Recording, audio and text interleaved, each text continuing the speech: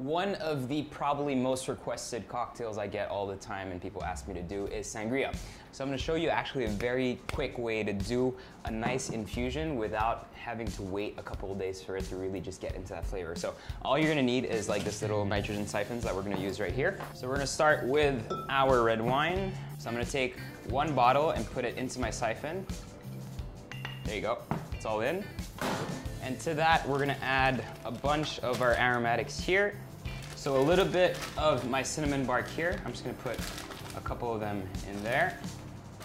And then I have some star anise as well. So I'm gonna put a couple of that in there as well. And then finally, if I had some cloves, I'd put cloves, but I don't have cloves. So what I'm gonna add is just a little bit of clove powder, and then we're just gonna make sure to mesh strain it so that nothing goes in there. So what's going to happen here is that there's no more oxygen, so basically all that flavor is going to interact even more vividly than it would naturally, so that basically the ingredients that we put in will transfer all their flavors to the wine. So we're going to twist that on, and then I'm going to use nitrogen here. So 2 charges of nitrogen. So that's 1 charge that goes in. I'm going to shake it, release it, and then I'm going to put a 2nd charge in as well. So this really just reinforces the whole flavor. That's good as well. Now what we want to do is kind of just release everything inside. So the infusion is basically happening right now. So we want to take all the air out.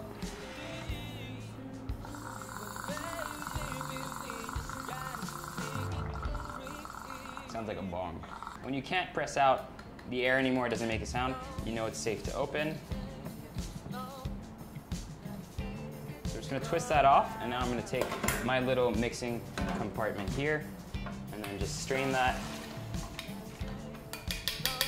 And then we don't need these barks anymore or anything like that, so it's really just all in there already. And now we're going to add the different flavors that make sangria sangria. So I'm going to start with my lemons. I usually like to use 2 lemons.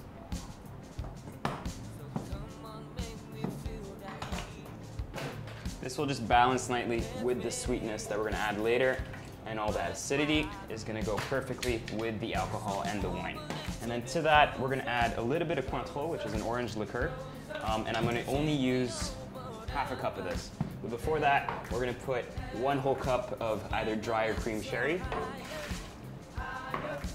half a cup of cointreau,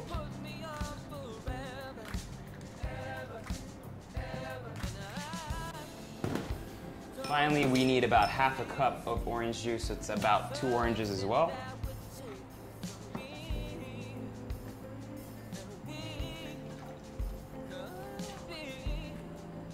Once all that is in, we're just going to give it a mix. And then this is where we add a little bit of sweetness. I usually add a little bit of honey, so about 3 tablespoons goes in. And then maybe just 1/3 of a cup of sugar. And again, this really depends on you and your taste buds. So I usually put 1/3 of a cup, mix it, and I'll just naturally dilute with the liquid, kind of like when you're making a simple syrup, so it's very easy to make. You can kind of just forget about it for a couple of hours. I actually think sangria is best done the night before. All those flavors kind of just get together. So you can leave it in a bottle and then serve it the next day.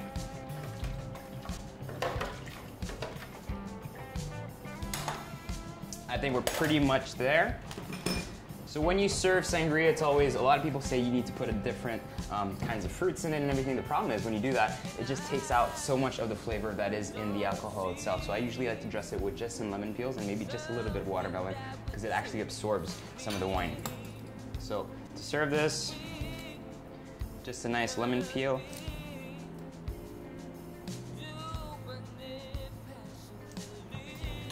Mostly just to get some of the oils in there.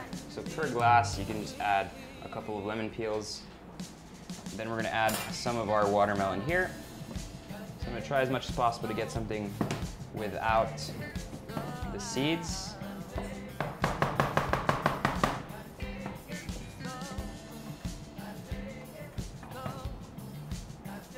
So a bunch of those goes in there. And then finally, some of the sangria, obviously.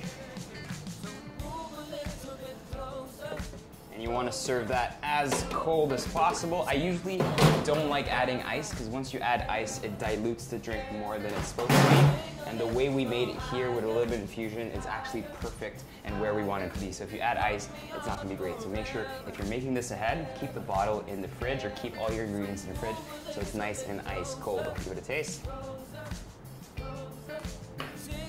Perfect. It's exactly where I want it to be. Now, if you have any other requests for cocktail videos, please let me know.